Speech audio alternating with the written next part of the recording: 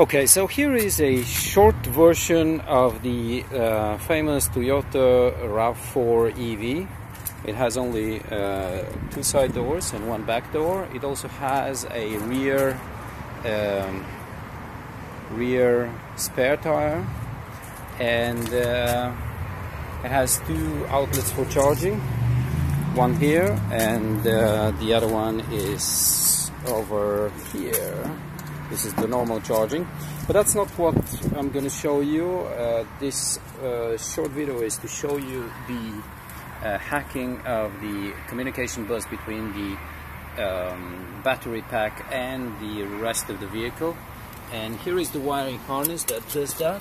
It plugs in directly under, it's probably very hard to see actually, directly under the vehicle, between the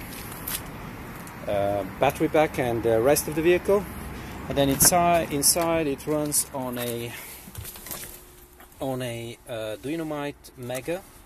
The Dynamite Mega is actually running a program that interprets the result coming from the battery pack, and currently it looks very static, but what it shows is there is a bar graph for that shows the individual voltages for all individual modules, and then there are the four temperatures.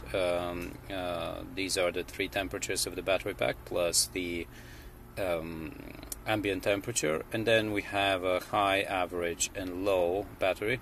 This battery pack is rather not used recently, so it's a bit discharged in the both middles of the battery sensing ECU. That's for another video subject.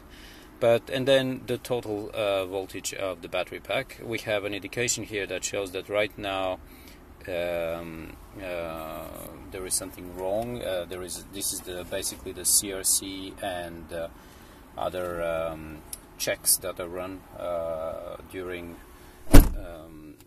the drive. So depending on the quality of the data that is received, it could be totally inverse or not inverse. So each time it ticks, it has received a new frame of data, and if the symbol becomes inverse, then it means that the frame wasn't valid, or it contained a weird information that is not interpretable.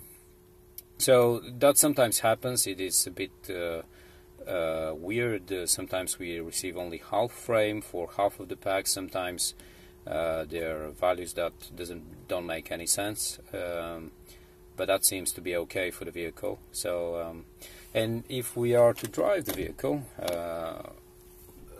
say we start driving, you can see that I'm going to do another try at this to show you what it shows.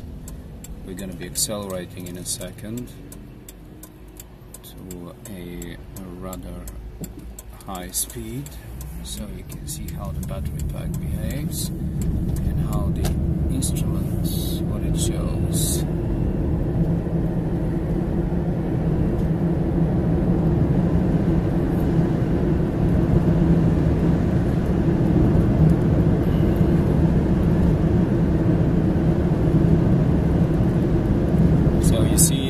These dips of the batteries or the modules that are with low voltage, they behave accordingly.